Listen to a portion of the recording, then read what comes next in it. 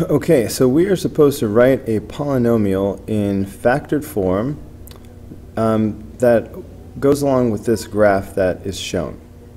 So first of all, let's be aware of where the zeros are. Alright, we have a 0 here and we have a 0 here. Those are the only two zeros. So since I have a 0 at at negative 1, that means I'm going to have a factor of x plus 1.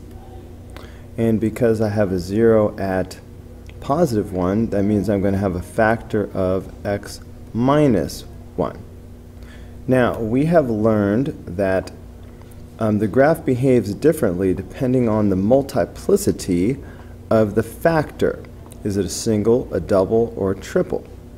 If it's just a single factor, the graph just goes straight through that particular 0. But if it's a double, the graph bounces off that 0 like this. And if it's a triple, the graph does an inflection. So it sort of curves its way in and then curves its way out on the opposite side.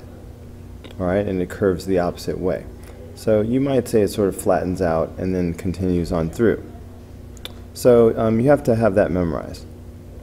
So looking back at this first 0 at negative 1, this is going to be a bounce. Okay, so a bounce means that that factor must be multiplicity 2. It must be squared. So since there's a bounce at negative 1, alright, and that came from a factor of x plus 1, then this is going to have to be squared. Alright, now this x minus 1 came from a 0 of positive 1. This is an inflection. See how it sort of flattens out and then keeps going? This is an inflection, so we learned that at an inflection, that happens when you have a multiplicity 2 on the multiplicity 3 on the factor. So this is going to have to be cubed. The last thing we have to worry about is whether or not to put a negative sign in front of here. Now, when you have a graph, when you have a function that is even degree, the end behavior either goes like this or like this. And this is the positive version and this is the negative version. Clearly that's not what's happening here because we have one arm down and one arm up.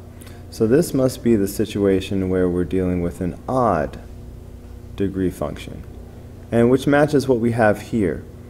Alright, we have 2 of these, 3 of these. We're looking at a degree of 5, which is definitely odd. So when you have an odd function, the end behavior is either going to be like this, or the end behavior is going to go like this. Alright? If it's like this, where it starts low and ends high, that's the positive version. Alright? I sort of picture a capital letter N, and that's going to be the positive version. If it starts high and ends low, that's the negative version. Alright, so which one of these 4 situations are we in? Well, we started low and ended high. So that means we are dealing with this situation right here, which is the positive version. So for that reason, we don't need to put a negative sign on here. Alright, I think I'll just call it f of x.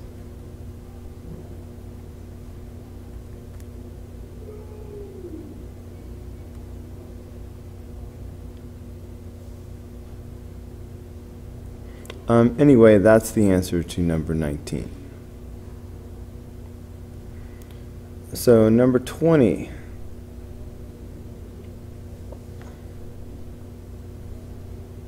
Alright, so same thing. So I see we have a 0 at 0, and we have another one at 2. Okay, when you have a 0 at 0, you might be tempted to put like x minus 0 or something like that. But that would be very silly because x minus 0 is just x. Okay, and if all you have is x, we really don't even need the parentheses. Okay, so when I see I have a 0 at 0, I'm just going to put x. And now I have a 0 at 2, that's going to come from a factor of x minus 2. All right, see how they're sort of opposites. So those are my only two zeros. Now this one just goes straight through, so I'm just going to leave that with no powers. This one is a bounce, and we remember that when you have a bounce, that's multiplicity 2. So that's why this one should be squared. So again, we have to ask ourselves, do we need a negative sign in front of here? Well, this has the same end behavior as the last problem. It starts low, it ends high. It has the end behavior of this odd positive function. So we'll just leave it positive. We don't need a negative in front of it.